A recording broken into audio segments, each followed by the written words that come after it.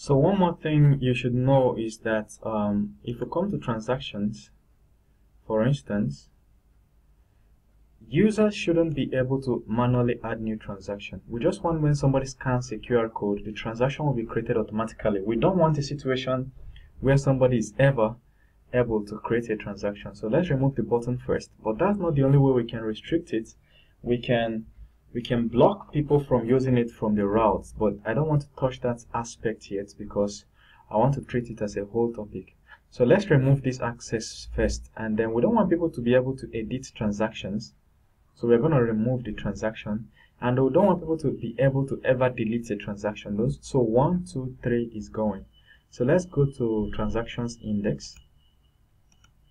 So transaction should be only created by the machine or software itself. Nobody should be able to manipulate it. So we're going to transaction index. Where is it? So on the index, cool. The first thing we're removing is this top guy. This top button that says add new. We'll remove it. Both of them. Thank you very much. Good. And then the second thing we're removing is we'll go to the table. We're removing the edit and the delete button. Look at the table, and we'll go to the edit and the delete buttons. So we're going to make this go, close the form because it's inside the form. We remove the form, remove the button, the two buttons, edit and delete. It's gone. Nobody should be able to delete or edit a button. Now we've done with that, we can go check it out, refresh. So remember these two guys that we fixed in the view page. We can do them here, but I'm thinking that we don't need some of this. Message successful, amount, status completed, PayPal method. I think the only culprit we can remove here easily is method, and we're going to remove this. So we're going to pull out the product name. Okay, so here we're going to do, instead of QR code ID, remember what we did before, QR code, then we did something like this and did product name underscore name. We did it in the other video, and it's because we specified the relationship, it started working. Now we have a product. Beautiful. Now we can make this product a link so that we can remove this. So to make it a link, we're simply going to copy what is already here. This part is just a link. We're going to copy it from here. We'll take it out. Then I can delete the rest of this.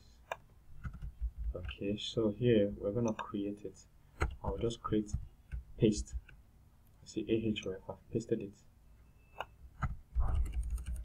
Then we're going to close it here. I'll close arrow like this. Then here we're going to add it, and that's beautiful. Let's go check it out. Refresh. This should be a link, and this should be gone. So we need to remove this top and this bottom so that there will be space. So if we go to the top, this action, we don't need it. We'll pull it out. Then at the bottom, this TD, we don't need it. We'll pull it out. Then we're good. We reload, and beautiful. So the owner ID, the person that created this, I think we don't need to know it since we already have this. So when they click on this, they can see the owner ID. So we don't need the owner ID to display here. Generally, what you basically want to do on the index page or table like this is to create space, remove unnecessary fields, and create space.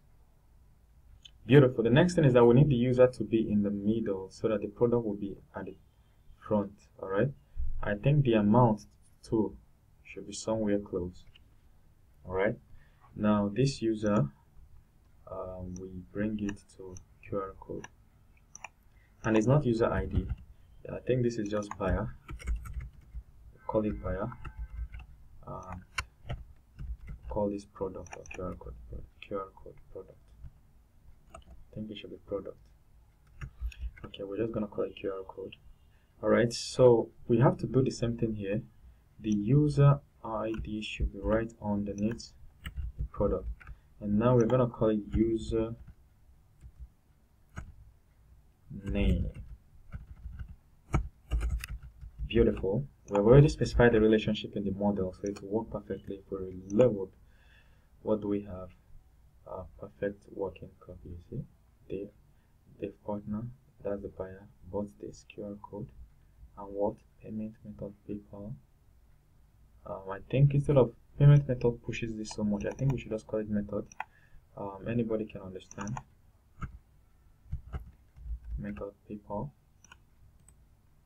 Refresh. Okay, good. This is very important, the status message. And the amount is where I have issue. I think the amount shouldn't take up a full column on its own.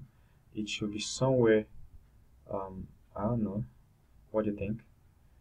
So the bottom line is, I just want you to understand what we're trying to achieve. The bottom line is that we should create sufficient space so that, well, I think I found a culprit. We don't need the message here. So we're removing this message since there's already status.